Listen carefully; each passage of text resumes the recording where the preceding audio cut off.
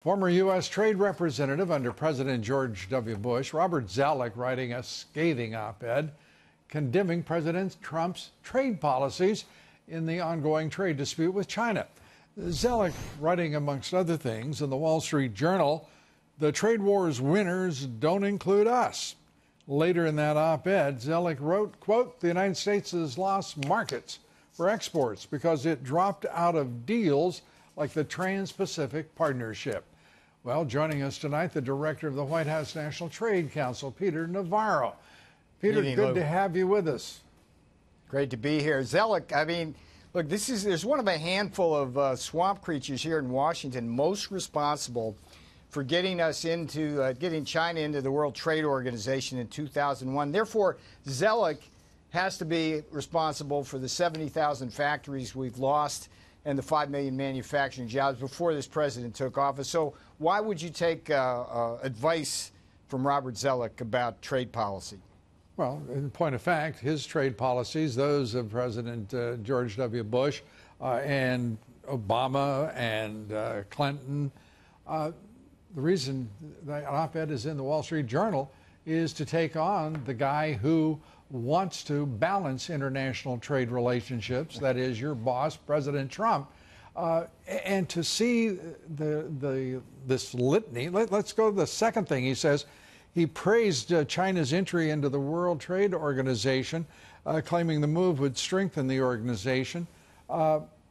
Let's put up his next claim here, if we could, from the op-ed. Am I going to wait here? And I think I am. There we go. He said the United States has lost markets for exports because it dropped out of deals like the Trans-Pacific Partnership, to which you say what?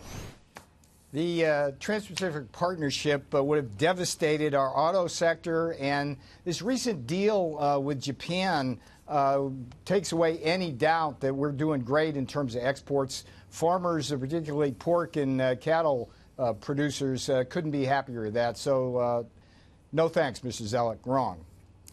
And as we look at what is happening here with this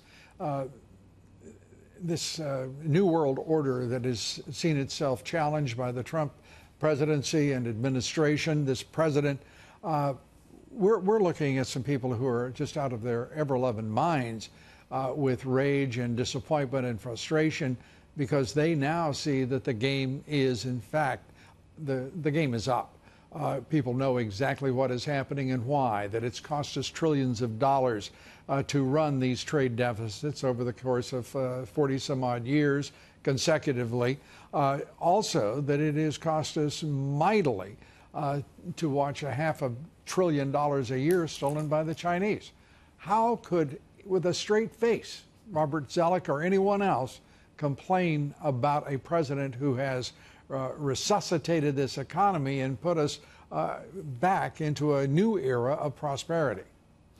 Well, I mean, Zoellick, he says that supply chains should stay in China. They're leaving China faster than you can say Trump tariffs. That's actually good for the world economy because a more diverse supply chain is more resilient. And by the way, that stuff's coming home as well. So Zoellick also says that we're paying for the tariffs, not China. China's paying for those tariffs. They're paying dearly for the tariffs in terms of slashing their prices, manipulating their currency, and losing that supply chain. So every claim you go through with Zoellick, it's just wrong, and all he's doing is acting as a stalking horse for a newspaper that basically never saw an American job they didn't want to offshore.